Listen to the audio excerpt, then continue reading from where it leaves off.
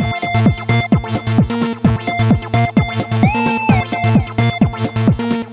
has lots of benefits for both our physical and our mental health, and some runners like to try running barefoot or a minimalist style footwear, and usually their motivator is for injury prevention or to run a little bit more naturally.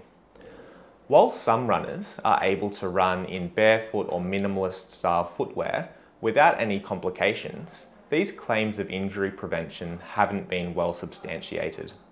When we look at smaller studies, during transition periods to running in minimalist footwear, we tend to see higher rates of injury in the short term. However, in longer term studies, this hasn't really been substantiated, particularly when we control for people's running mileage. Whilst there might not be a clear benefit to running barefoot or running in minimalist style footwear, runners who decide they would like to try doing this, generally it's recommended to incorporate progressed exposure